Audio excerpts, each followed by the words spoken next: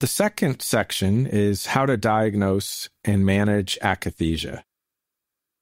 So let's start with the etymology of the word akathisia. It's from ancient Greek for not to sit. It's really a syndrome characterized by this distressing, unpleasant sensation of restlessness. And usually people have to fidget, shuffle their feet, or move around to dispel this discomfort. The reported incidence across the literature ranges from 21 to 75% of people exposed to medications associated with akathisia. The point prevalence is between 20 and 35%. So this is one of the more common drug-induced movement disorders that you'll see in practice. Akathisia is usually associated with a lower quality of life, and it can be a pretty common reason for non-adherence to treatment. In extreme cases, there's actually been studies that show that it's associated with risk of suicide and aggressive behavior. The differential diagnosis when you have akathisia includes anxiety. So people who are really anxious can have symptoms of fidgeting and restlessness that can look like akathisia. Restless leg syndrome, people who are sort of pedaling their lower extremities can look like akathisia, but can actually be from this different syndrome. In neurodegenerative disorders like Parkinson's and in people who are on levodopa, which is a dopamine precursor, you can see dyskinesias from exposure to that medication. Peripheral neuropathy, sometimes the discomfort of the neuropathy will cause people to move their limbs, and that can look like akathisia. Low iron is another sort of thing in the differential of akathisia. So we commonly will screen people for iron and iron-binding proteins to make sure that it's not caused by that abnormality before we go forward with treatment. Hyperthyroidism can also look like akathisia. You can be restless and fidgety. So we'll typically take a look at thyroid-stimulating hormone. Alcohol or opiate withdrawal, acute withdrawal especially, can look like akathisia. People will be restless and uncomfortable. And then stimulant intoxication. So while actively intoxicated from stimulants, people will often appear to be akathetic.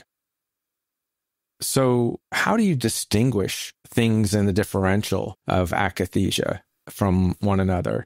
Well, I mentioned that there's some things like low iron that you can simply do a blood test, and thyroid problems and a history will tell you whether or not someone's been on a stimulant or is withdrawing from alcohol or opiates. But to distinguish akathisia from anxiety or agitation, you really have to rely on their subjective report of the inner sensation or compulsion to move. So it can be a little tricky. But again, once you know the differential, you can ask questions that can help you differentiate between a drug-induced akathisia and things that may look like akathisia. Now, even within the syndrome of akathisia, there's different subtypes. One is acute akathisia, and this is when the akathisia occurs within 6 months of exposure to the medication. So anytime up to 6 months, we sort of call that acute akathisia. Chronic akathisia is if it persists for more than 6 months after the last dosage increment. And then tardive akathisia, tardive just means delayed, so you'll hear that term used across these movement disorders, is when the delay of onset is about 3 months. That's the average, not related to dose change. And then occasionally, not as often as the others, we'll see withdrawal akathisia, which is associated with switching antipsychotics or withdrawing the anticholinergics that we use sometimes along with antipsychotics. All of these can produce akathisia, and we talk about the subtype of akathisia based on these parameters.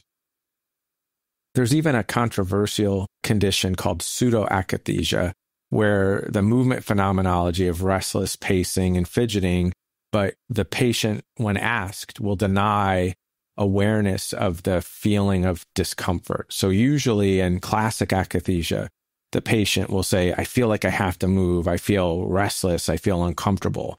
And then I move to dissipate that feeling. In pseudoakathisia, the patient says that they're not aware of any feeling of discomfort.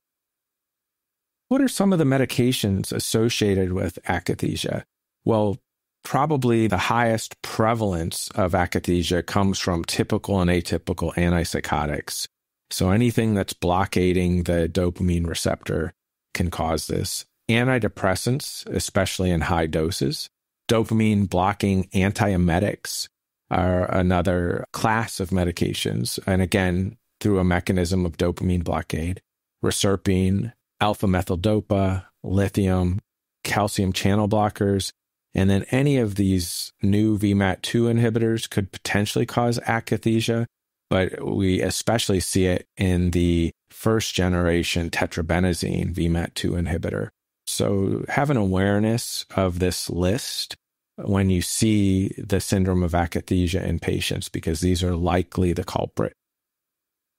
Now, even though akathisia can decrease quality of life and has these associations with other adverse outcomes, we don't necessarily recommend prophylactic treatment because it has the risk of side effects from the treatment of akathisia and polypharmacy. And so usually we don't treat akathisia until it manifests. So even if you're putting someone on one of these drugs that's known to cause akathisia a third of a time, let's take the high estimate, we don't recommend prophylactically treating for akathisia. How would you go about treating akathisia? What would be your algorithm? First, if you can, without compromising care, the efficacy for which you started the medication in the first place, you can lower the associated medication. So if they're on an antipsychotic and they've been doing well, you can have a trial reduction to see if that helps. You can switch to an antipsychotic with a lower liability. For instance, first-generation antipsychotics are, on average, more likely to cause akathisia than second-generation. So you can simply try switching from a first-generation, like Haldol, to a second-generation, like olanzapine, for instance, and see if that helps. Check for iron deficiency. As I mentioned, there's certain things that can masquerade as akathisia. So getting blood work for iron deficiency, thyroid abnormalities at a minimum is a good idea. Now, you've done these three things and you still have the problem, or you weren't able to lower the medication because the primary symptom was too severe. Then you need to treat with medications. And what medications are helpful? I'm going to give you a list in order of decreasing effect size or impact on akathisia. So mirtazapine has good evidence and a good effect size. Biperiden is another one that's good. Vitamin B6 or pyridoxine is the other name for that one. Trazodone, minocerin, and propranolol. And so typically that's by effect size. Individual patients may tolerate some of these better than others or have contraindications. And so this is just based on demonstrated effect size.